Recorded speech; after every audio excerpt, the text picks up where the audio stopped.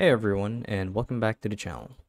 So in today's video, I'll be teaching you guys how to transfer your Shopify store domain over to your Wix website if you want to migrate your entire store as well as the products registered to it from scratch. So without further ado, let's dive right in. So to actually do this is quite simple. And the first thing that we want to make sure of is that we want to make sure that we're logged into both our Wix account and our Shopify account as administrators. So as you can see here, I have both platforms open. And the idea is we want to unlock both platforms and their domains to make the transfer happen. So to do that is quite simple. But first, let's actually go to the site transfer settings for Wix. So I'm going to click on settings right here, click on domains, and prep this up for the transfer.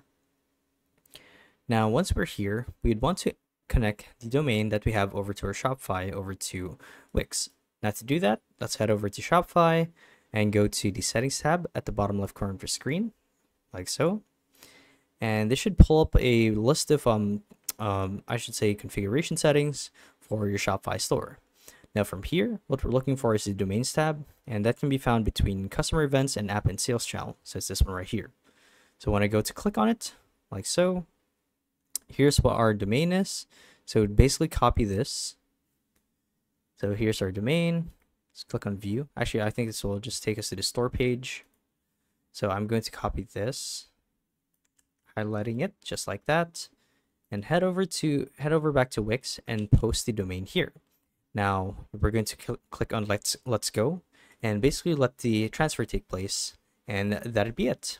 That's honestly how you guys transfer your domain over from Shopify over to Wix, and it's that simple. So yeah, hopefully this video helped you guys out, and if it did, be sure to let us know down in the comment section below. And yeah, thank you all for watching, and we'll see you guys in the next one. Bye bye.